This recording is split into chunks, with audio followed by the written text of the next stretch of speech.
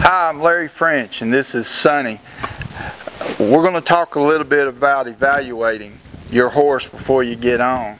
I've already done all my groundwork and stuff like that, but now I'm fixing to get on and I still want to just do a quick check.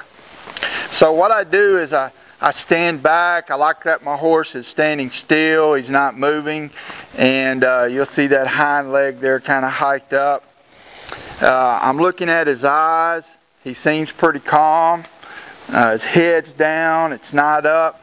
If your horse's head is up, then that's telling you that he's pretty intense. He's not feeling comfortable with all of this. Or maybe something is not fitting him right in the saddle. Those are things to always look out for and remember, especially the high head. I see too many people getting on their horses with a high head. Horse takes off or spooks or freaks out because that means that they aren't certain about the situation and frightened.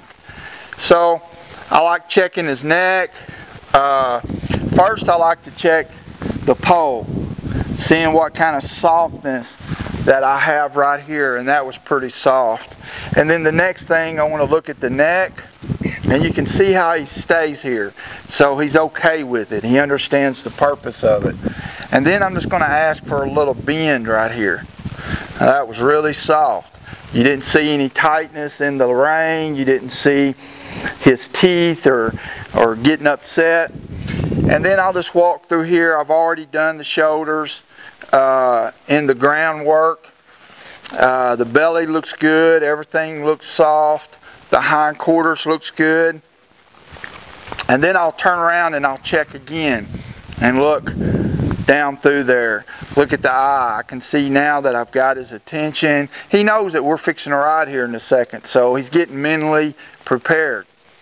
Too many times we start our horses and they aren't in the right state, or either they aren't yet mentally prepared. Now I do the same thing on the other side, and I think he's ready to get on. God gave us this passion, so let's live it.